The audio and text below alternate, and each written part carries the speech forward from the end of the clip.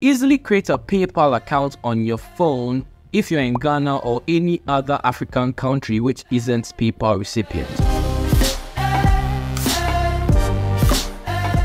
Hey, Simon here. So before I get into it, I'll be making a video on how you can link your credit card to your PayPal account. So be sure to subscribe for that so that when I eventually release the video, you will be notified. Yeah. So with that being said, let's get straight into how you can create the account on your phone. So first off, just go ahead and open your web browser, then type in paypal.com, just that. Then this is the web page that shows. Then scroll down to the bottom till you see a USA flag. Yeah.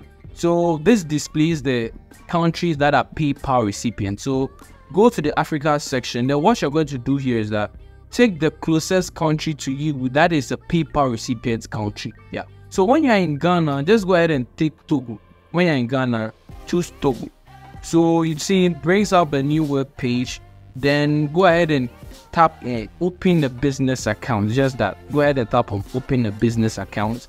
Then this brings you to the next page. So you see it says create a business account. So this is pretty much straightforward stuff. So go ahead and input your first name, your middle name, your last name, a correct email address, because this is what they'll be sending the confirmation link to. So be sure to input a correct email address. Yeah.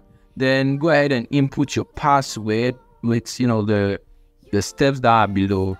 There are some requirements for the password. So just go ahead and fill in that. So when you're done with that, go ahead and tick the agreement box, then tap on agree and create account. So this will bring you to the next page, which says activate your account to start using PayPal. So scroll down and tap on let's go, and you see this sends you to the next page. So here you just need some basic information. You just need to fill in some basic information. So the first one says which best describes you. So when you're creating an individual account, just tap on individual seller. Then the next one is like what type of business is this. So just go ahead and take individual if you're creating it for yourself. Then input your date of birth. Then what's your nationality. So this is the tricky part. So just go ahead and take the country which you're creating it for. So Ghanaians, just go ahead and take Ghana. Yeah, go ahead and choose Ghana. Then the next one is asking for what's your phone number. So another tricky part, go to the code section, then set for your country. So Ghana, so just scroll to the top, +233. Yeah. So go ahead and choose that, then input your phone number, then you're done with that section. So the next one says, what's your residential address? So just go ahead and input your address line, your city, town or village, wherever you're from, then your state, the province, region, then finally the postal code. So if you're in Ghana, just as a heads up, it's 233. Yeah.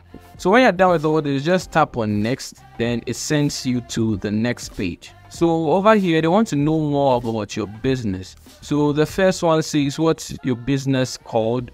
So if you don't have a business name, you can just go ahead and use your name. So you can see there's even an option that says just use your full legal name for this for now. So just go ahead and tick that, then your name shows at the business name. Then for the business registration number, not really needed, so you can just skip that. Then the next one, which you need to fill, says what do you sell, what service do you offer. So over here, just take something that you are used, something that you can do, something that you're familiar with. Just go ahead and choose that. Then when you're done, it's asking for a business website. So when you don't have that, just go ahead and choose no. It's not really compulsory. So the next part also says the business address. So it's because you're creating this as an individual account, it's probably best to take the residential address for this. So there's even an option that says use your residential address. So go ahead and take that. So when you're done, tap on next, then it sends you to the next page. So you can see a pop-up shows up. So the pop-up will say complete the customer identification process to avoid PayPal account service interruptions. So the option that says place of incorporation, just go ahead and tap on that, then choose your country. So you can see tap on that, then Ghana. If you're in Ghana, then just tap on Ghana, then it should tap on submit, then it sends you to the PayPal page. That means you're almost done with the whole process. Yeah. So you can see that it says congrats, you are all set. So for now, we are done with the creation of the account. So tap on go to home page to see your account. So you can see the balance is currently 0 USD. Then you can see pretty much this is the entire setup of the PayPal page. So you can see that the profile is verified. My profile is verified, but my email is not confirmed.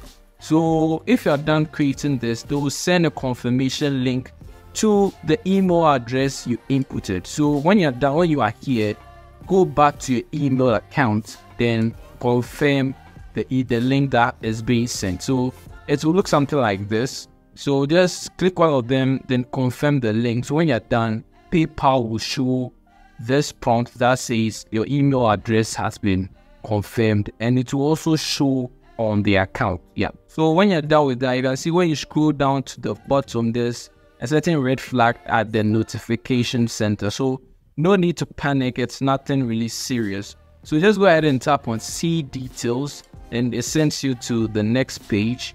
So the next page says we need some more info from you. So that is all. They just need to verify whether this account is really for you. So you can see when you scroll down to the bottom, it says upload a photo ID. So just tap on resolve, then scroll down and tap on document type. So you can see there's driver's license, passport, national identification card. No, they just need one of this document type to verify your account from there. So just if you're in Ghana, you can use your Ghana card, which is for the national identity card section. So just tap on that, then you can see you can just take a picture phone, which is JPEG or any of the image formats they have over there. And when you do this, this is going to take some couple of days for them to verify this information to see whether it's true or not. Yeah. So when you're done with that, you're pretty much done with the setup for your PayPal account. So all that you have left to do is to link your account to a credit card. Yeah. So as I said previously, be sure to subscribe because I'll be making a video on how you can link your credit card to the PayPal account. So be sure to subscribe for that so that when I eventually release the video, you wouldn't miss out. Yeah. So thanks for watching. Again, be sure to like, subscribe, share, do all the good stuff. And I'll see you in the next one. So stay safe. Adios. Peace. I'm out.